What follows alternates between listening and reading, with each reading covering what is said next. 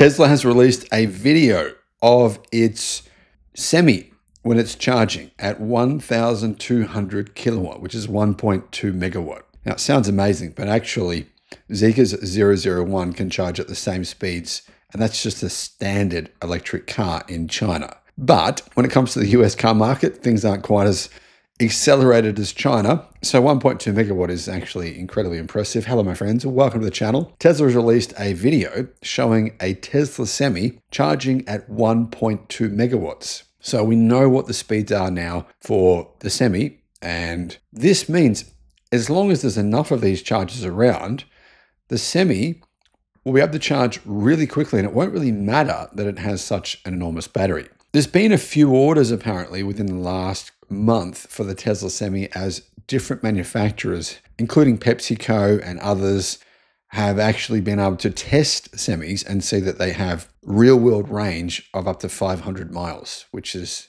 massive. Tesla claimed the Semi would be able to charge 70% of its range in 30 minutes.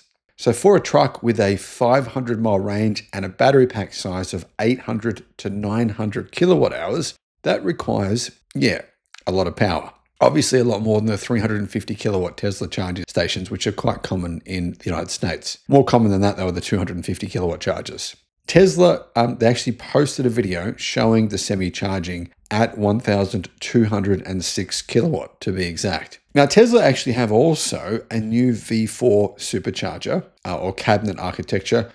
And this is it's not really the same story, but these V4 cabinets, these new V4 superchargers, they're able to get around some of the problems that the existing V3, V2 chargers have. So V2 and V3 chargers, if you hook up an 800 volt car to them, they'll charge quite slowly because those superchargers are not really capable of charging at massive speeds. Essentially, they're really built for 400 volt architecture. But the new V4 chargers, they can charge EVs from 400 volt up to 1000 volt vehicle architectures and deliver 500 kilowatt charging speeds. But those V4 cabinets apparently can actually deliver, if the power is there at that location, up to 1.2 megawatts for the Tesla Semi. So I don't know the state of charge. I don't know exactly how long it took to charge the Semi, but I would assume at 1.2 megawatt, you're adding approximately 20 kilowatt hours of energy every single minute.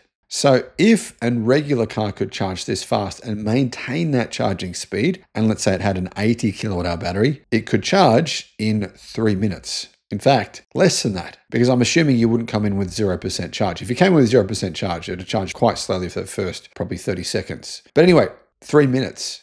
That's the future. It will happen. It will eventually happen to the point where we have EVs that are commonplace. They already exist in China, but they'll become commonplace where they can charge at 1.2 megawatt. And yeah, it's true that the energy architecture is not really there yet for 1.2 megawatts, but it will be eventually. So if this Tesla Semi has an 850 kilowatt hour pack, which is based on the 1.7 kilowatt hours per mile efficiency rating Tesla has mentioned, that means that charging speed of 1.2 megawatts could charge the Semi in 45 minutes from 10 to 80%. So as long as it can, not necessarily hold that charging speed, but not taper off too much, it could charge in 45 minutes, 10 to 80%. And that's about the amount of time that a truck driver would probably stop and have a meal, go to the bathroom, and then get back into their vehicle. So this makes a lot of sense. And it's coming right at the point when we know that Tesla is beginning mass production of the Semi at their Gigafactory in Nevada. And apparently that's going to happen the first half of 2026. Volume production will happen in the second half. And this is going to be a big deal. Now, guys, diesel trucks, they take a while to refill as well. They take 15 minutes. So if an electric truck takes 2 hours because it has slow charging, it's not going to work for the long haul. Now, remember, most hauls in the United States and Australia and Europe, most of them are short haul. In fact, I believe more than 80%. But if you want a truck for the longer haul, you need this kind of charging speed. You need really, really fast charging speed.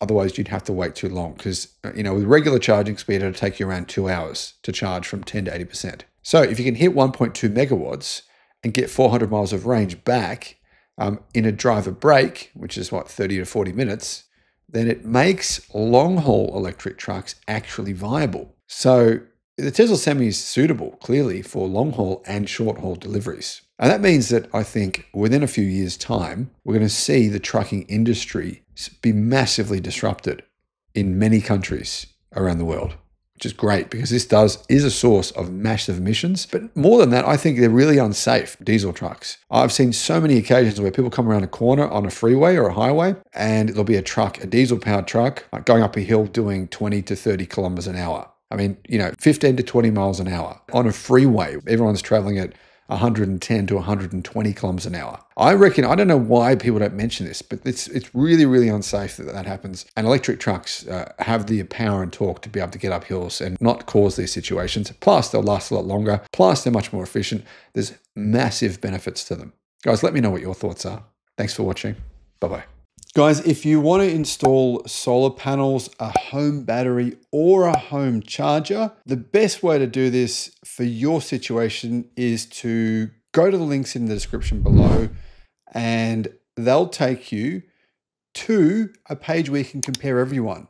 So depending on it doesn't matter where you live. A lot of people email me all the time saying, well, what solar system should I get? Who should I go with? What battery should I get? What electric charger should I get? Well, click in the links in the description, and you can actually compare all the different choices and find the best deal for you. I'll put that link in the description below. Additionally, there is a battery savings calculator link and also a federal battery rebate calculator. I personally have found that I'm not paying for electricity at all, and that's including charging my 2 electric cars and also running my home power, my home sauna. Nothing. Not paying anything at all. And I think a lot of people are getting misled. They think that getting a battery is not worth it. Actually, I think it is worth it. So those links are in the description below.